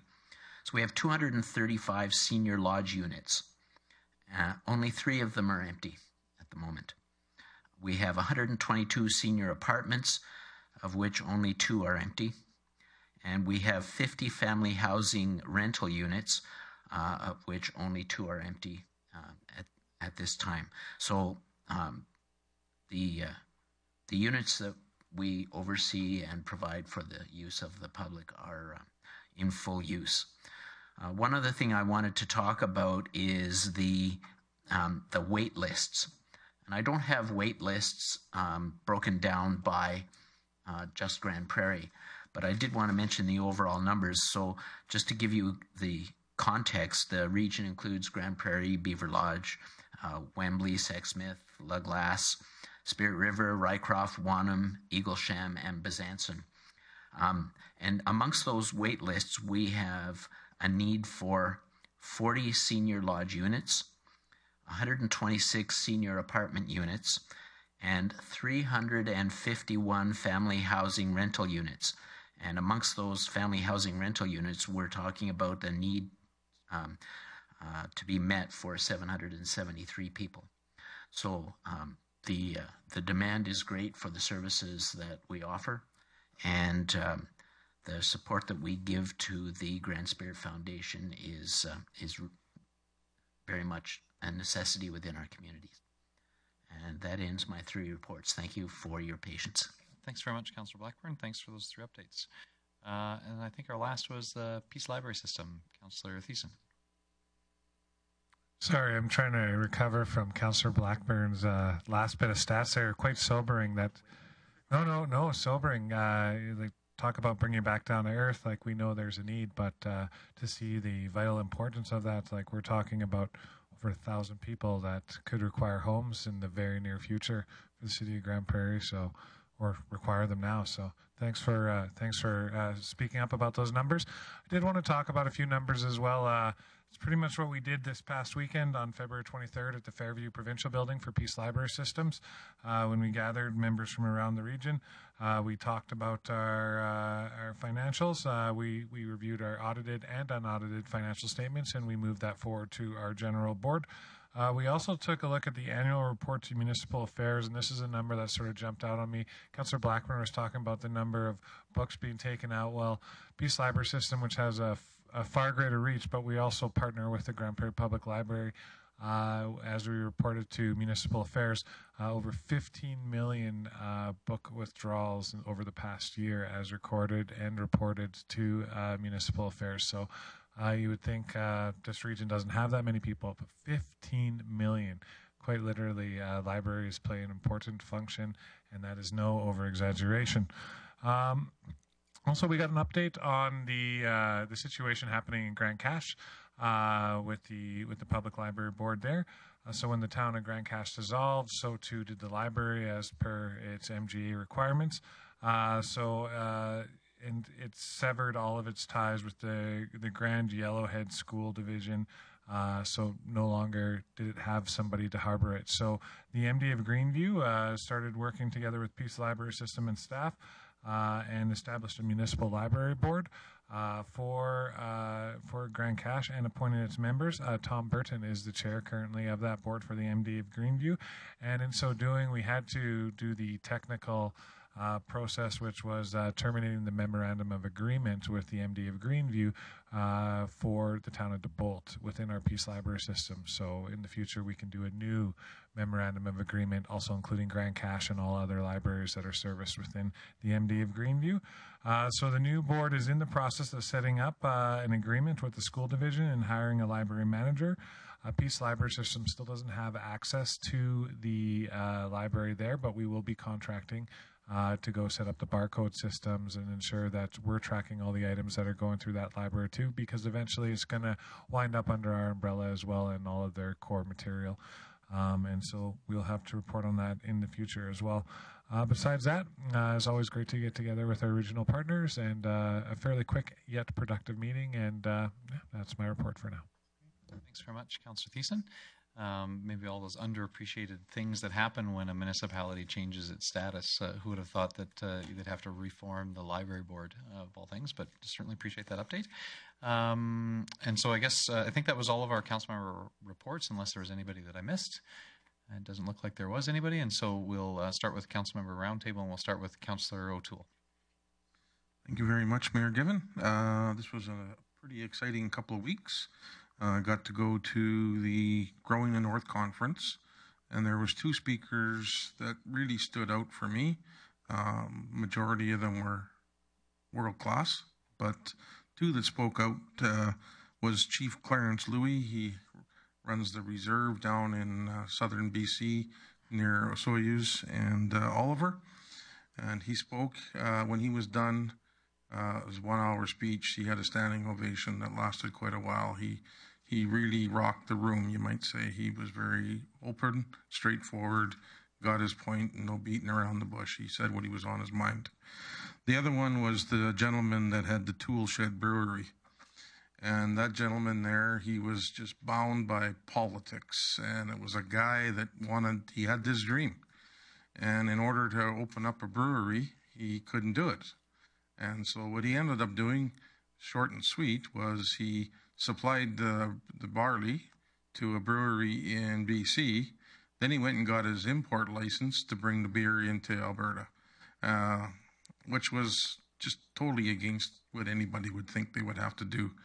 So between getting the breweries, the microbrewery population on board, the barley producers and the government and the AGLC, they put enough pressure on that is when the microbrewery business took off, and it was because of one guy's determination to make things happen. And most people would have given up. He was out of pocket a lot of money. His wife was kind of looking at him a little bit differently, but that is sheer determination. He was the one that, and he speaks lightly of it, but it was the little guy that made the big difference in the province.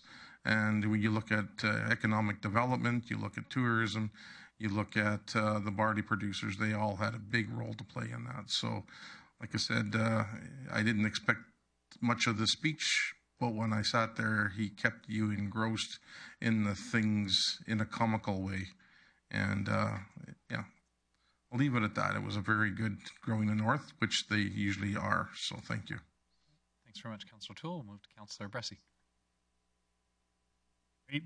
Thank you. Growing the North is also a highlight for me, so a big shout out to all of our staff and local organizations that put that on. It is, as somebody who's takes in a fair amount of conferences, that's a very well done one, so I was excited for that. Two places that I got to go that I found very interesting was just this evening. I was at the board meeting for Sunrise House. I was asked to come and hear what they're up to, and I'll share a little bit of what the city's up to. And so, a few stats that they highlighted from me from the City of Grande Prairie's last point in time count is 22% of our people who are homeless are minors, and 37% of everybody in the city that's experiencing homelessness says that they first experienced it when they were minors. And so it was a great reminder for me, if we can make sure that somebody who's a minor, that's the first and only time in their lives they're homeless, then we will save them and our community a lot of problems in the future. So I'm excited as we're talking about our affordable housing strategy and other ways to do this. I hope that youth are a focus of that. And I'm excited to talk about how we can support that organization and other organizations take care of these vulnerable kids in our community.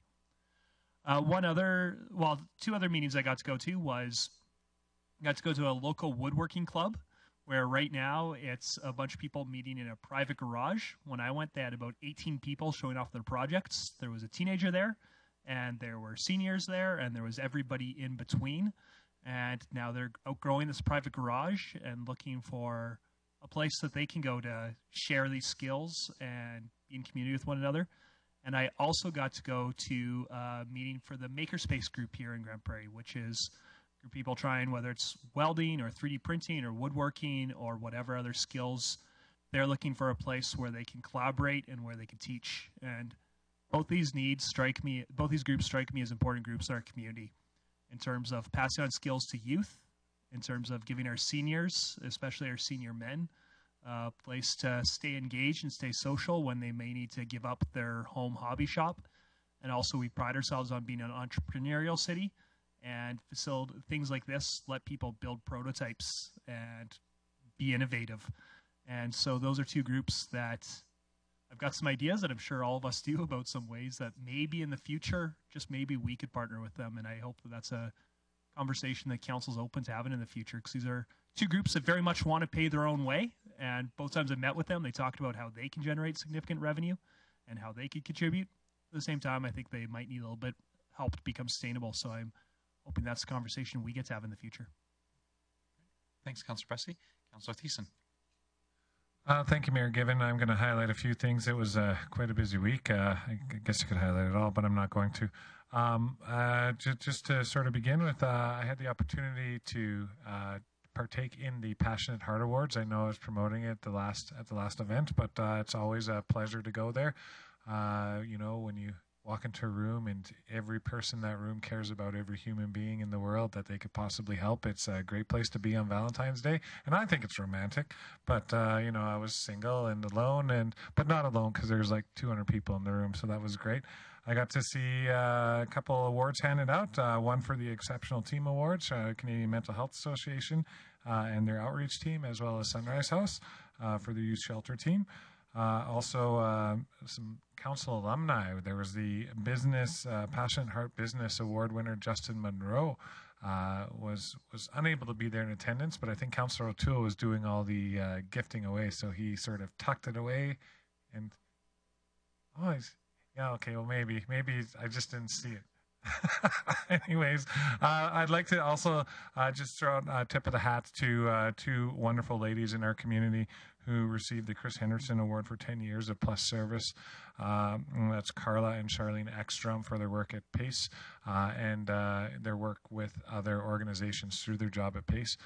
They've done incredible things. They've held conferences to help youth that are suffering. They've trained our support workers out in the field, and they've trained people in dealing with sexual and otherwise violence in their lives and how to handle them and how to rehabilitate themselves as well. So it was really cool to see their valuable work paid off, and congratulations wherever you are. I think they were in Mexico at the time that they received their award, so they were toasting some margaritas on the screen for us. The week following that, I felt like I was part of the Premier's press junket. I did happen to take in the NDP nomination race. I think Councillor O'Toole was there, and Councillor Eunice Friesen was there in spirit as one of the nominating people for one of the nominators. So just a congratulations to Todd Russell, who we gave him the green light at our last meeting to do this run. And then if he doesn't win, he can come back to the fire department. But definitely a good representative for our community. Anytime you can nominate a fire captain, you got a real person there that's in it for the best interests of the people. So I was happy to see that. One of our community members, Jared Gosson, who was doing the nomination, in fact, he was there to speak on behalf of Melissa Byers, I think, for HIV North. But he said to both of the people that if it wasn't for either of them, he might not be here, and that they both saved their lives. So that was his life. So that was kind of touching to see that, two people in one room who were fighting for the same spot helped to save a human's life, which is always great. Of course, I took in the Growing the North conference and the nautical announcement, which is what I alluded to as being part of the Premier's press junket, all on council duties, of course.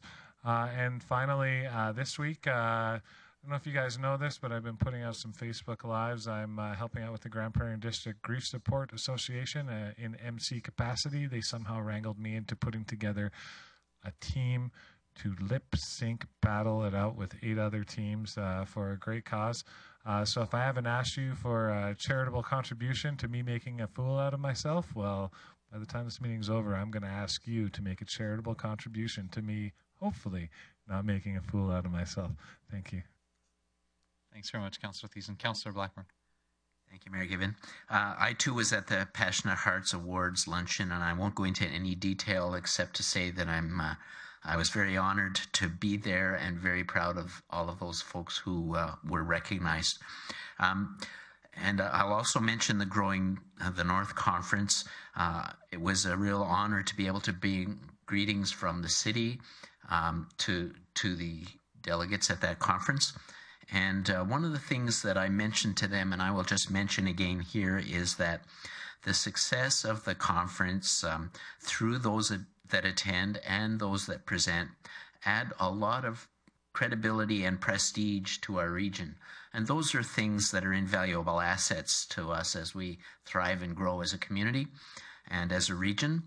And so I'm very thankful that the organizers put together this conference and turned it into the very successful and significant event that it is. This afternoon, we had the opportunity to attend a luncheon with the Urban Development Institute Grand Prairie Group, and I found it very useful to spend time talking over lunch with them about the challenges and the concerns that they have, and to ask the city for his insights from time to time. And so I just wanted to say that I really value the meetings that we're able to have with these kinds of organizations because it helps me to grow as a councillor, and it'll help in the long run to be able to provide good service to the people in our community. Thanks, Councillor Blackburn. Councillor Platt. Thanks, Mayor Given.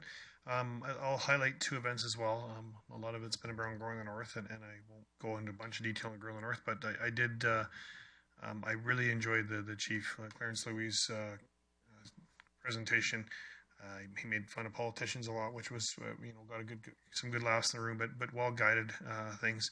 One of the quotes that he really left resonated with me was the economic horse that pulls the social cart. He had said that, and I really thought that was a good way of looking at some stuff, and it's kind of put some light on things for me. But it was a great conference, and the chamber did a great job again. Also, I did notice the city and the county's economic development teams working really well. So I think if you weren't from Grande Prairie, you probably knew a lot about Grande Prairie by the time you left there. So that was the intent. The other one is I had opportunity to bring greetings on behalf of Mayor Given for the Planet Fitness opening here in Grande Prairie, their first location in Alberta. Getting about 1,700 people a day through already, with a goal of having about 6,000 members. So it's actually it wasn't what I was expecting when we were at the ICSC conference a while back. Planet Fitness was one of the groups that they talked about how this was a big growth movement going across Canada, and gyms were taking a lot of space. I honestly was just not expecting it to be that nice. I was kind of thinking I would go in the change rooms, there'd be one stall, no showers, kind of thing. But it was actually very nice, and so it was interesting to me, and I've had a lot of conversations since that about potentially what we're doing with Eastlink in our gym. I mean, they're substantially lower, and $23 a month.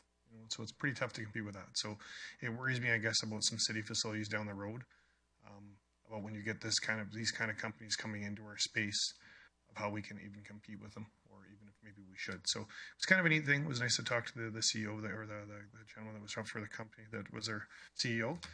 But yeah, it was a good event. That's where we'll leave that. Thanks, Councillor Platt. Councillor Friesen.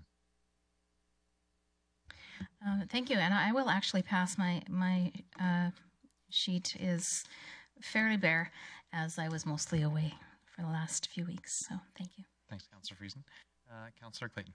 Thanks, Mayor. Given most of the events I attended were already mentioned, I will mention one, though, however, that I went on a personal note to the AMA Safety Patrollers presentation as my son was getting an award. And so it was a great event to see a bunch of grade 5s and 6 at the RCMP station, and they gave them a tour, and the police dog came in, and it was a great opportunity for the kids to see what the RCMP members are doing, as well as for the children that are out there on the cold days keeping other kids safe. So it was a nice ceremony, and I appreciate Shelley from AMA and the work that she's doing to keep these kids engaged in traffic safety. So thank you. Thanks very much, Councillor Clayton. I'll just highlight a couple of things, maybe just to maybe highlight the different scales of things that I do in terms of meetings. I had an opportunity to meet with a developer who is active in the Grande Prairie area, and was able to spend a couple hours with them on Friday the 15th. Was supported by a number of members of city administration looking to identify opportunities and innovations to be able to support them in becoming more active and being sustainable within the Grande Prairie area. Certainly appreciate administration support in that, as well as Aquaterra, who joined in as well, and wanted to contrast that with what I did the next morning on Saturday the 16th. I went and had a coffee with a resident who wants to find a way to support a children's community service organization with doing some parks improvements. They want to be able to plant some trees and put some benches in. And so it was kind of an interesting contrast during the day on a Friday afternoon, meeting with a developer talking about things in the multi-millions of dollars and some pretty complex challenges that required a whole bunch of different city departments. And then on a Saturday morning, a quiet cup of coffee with somebody who wanted to find a way for the youth that she works with to make some improvements, and put in some sweat equity, which I thought was pretty cool to sort of see that contrast. And then last week, Thursday and Friday, I was in Edmonton. I attended one day of AUMA Board of Directors meetings, and one day of the Minister's Opioid Emergency Response Commission meetings. meetings. And then I was back home on Friday evening. And with that, I think that's all the items that I wanted to highlight. Other than the announcement which Councillor Thiessen may have mentioned with respect to the support for nautical and the province's $80 million support for that development, I just want to highlight the role that our region played in attracting that investment to our area. There is a direct line between nauticals choosing to locate in the Peace Country and the partnership between the city, the county, and the MD of Greenview for the Tri-Municipal Industrial Project. It turned out that nautical was ready to go sooner than the Tri-Municipal area was going to be ready to go. But absolutely, our conversation, the work together that we've done as municipalities, was something that attracted their attention to our region in the first place. And I think it's a good sign of what we can do when we work together. And it was great to see the province getting on board with that vision and finding a way to be able to support that $2 billion project in the Grande Prairie region. And so I would have been remiss if I hadn't mentioned that significant announcement as well. But with that, I think we'll call our meeting adjourned.